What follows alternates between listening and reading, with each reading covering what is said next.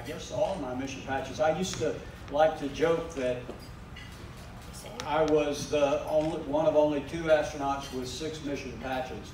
But unlike John Young, who was the other one, I only had to fly 5 flights. John had to fly 6. And I'll tease you with this because Mark mentioned 5 missions. I flew 2 flights on the Orbiter Challenger, 1 flight on the Orbiter Discovery, and you probably already know that the real Atlantis is hanging from the ceiling right over here, not far from where you're seated. I flew 1.5 flights on the Atlantis, and you can think about that for a while. Anyhow, we'll start with what I call this one astronaut's experience in space and how he got there. And I have to say that I'm only going to talk about my Russian mission today.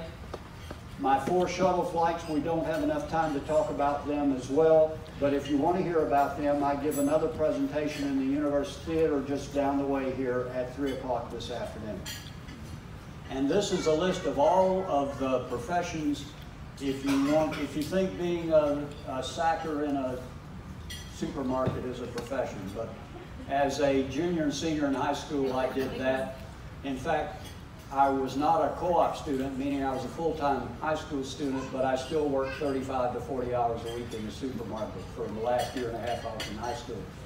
At WFSU-FM, both as an undergraduate and as a graduate student, I was an announcer for WFSU-FM, the university radio station, a GS-7 physicist at the Navy's Mine Defense Laboratory in the summer of '65, which was the summer after I received my bachelor's degree, but before I started master's work in the fall that year.